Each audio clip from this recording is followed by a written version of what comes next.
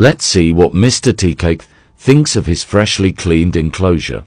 While I was cleaning, he took a nap. Let's put him in and let him get to exploring. First, he entered his cork tunnel. He then gave my camera a few kisses. He then found his first snack. After that, he headed through his seagrass tunnel.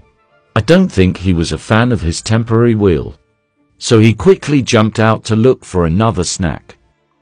I then found him stuck behind his home. He could smell the carrot house, so he climbed up and enjoyed a few nibbles of it. Then it was time for him to enjoy some of the different sprays I added.